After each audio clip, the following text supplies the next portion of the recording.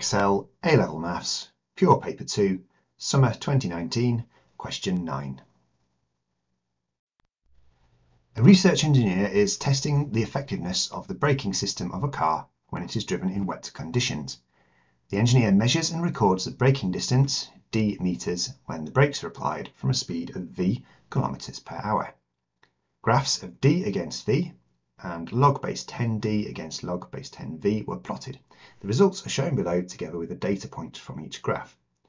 For part A, we need to explain how figure 6 would lead the engineer to believe that the braking distance should be modelled by the formula d equals k v to the n, where k and n are constants, with k roughly equal to 0.017.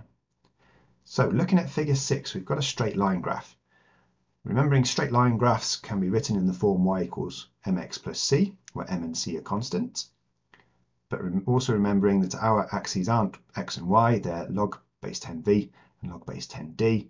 We know that we should be aiming for something of the form log base 10d equals m log base 10v plus c, where m and c are constants. So going back to the formula we've been given, d equals k v to the n, let's try and get this into that format. So if we take logs of both sides, we get log d equals log of k v to the n. Inside that right-hand side, we've got k times by v to the n. So by the rules of logarithms, we can split that up into log k plus log v to the n. And also by those rules, we've got a power inside the log. We can bring that out as a multiple. So log k plus n log v. So now looking at what we've got log d on the left, we've got n, a constant, times by log v on the right, plus log 10k. If k is a constant, then log of k must also be a constant. So this is of the form required. Now we can see from the graph that the line goes through the point 0, negative 1.77. So setting our log d to negative 1.77 and log v to 0, we get that negative 1.77 equals log to the base 10k. So k must equal 10 to the power of negative 1.77 equals 0.017 as required.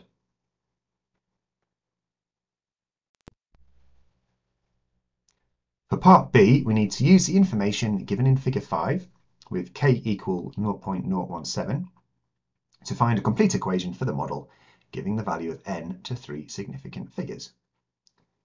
So we know that we've got this equation from before. So log d equals log k plus n log v. We can see in figure 5 that when v is 30, d is 20, and we've been told that k is 0.017. So if we substitute those in, we get log 20 equals log 0.017 plus n log 30. Subtracting log 0.017 from each side gives us n log 30 equals log 20 minus log 0.017. And then we can divide both sides through by log 30. Put all this into our calculator, gives us that n equals 2.08.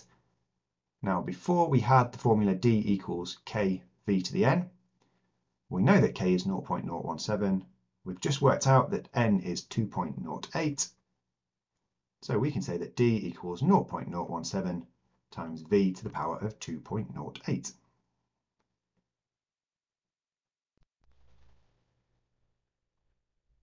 For part C, Sean is driving this car at 60 kilometers per hour in wet conditions when he notices a large puddle in the road 100 meters ahead.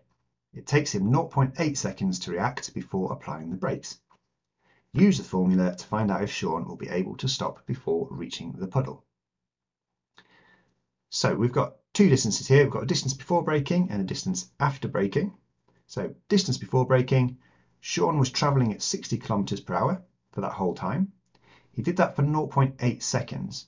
So if we convert that into hours, it's 3,600 seconds in an hour. So he's done 0.8 over 3,600 of an hour times by 60 for the speed means during that time he will have travelled 0.013 recurring kilometres. We want this in metres, so we can compare it to the 100 metres. So multiply it by 1,000 gives us 13.3 recurring metres. We also need to work out the distance after braking. So we've got our formula from before, d equals 0.017 v to the power of 2.08. We know that the velocity is 60, so we substitute that in, put that into the calculator, we get 84.9187 metres. Adding that together with our previous answer means it takes him a total of 98.25 metres to stop. Now the really important bit here is we need to say whether he will or won't stop before reaching the puddle. Well, that is less than 100 metres, so we need to put down yes, he stops in time. If you've enjoyed this video, don't forget to subscribe to the Doing Maths channel or check out some more of my videos by clicking on the links here.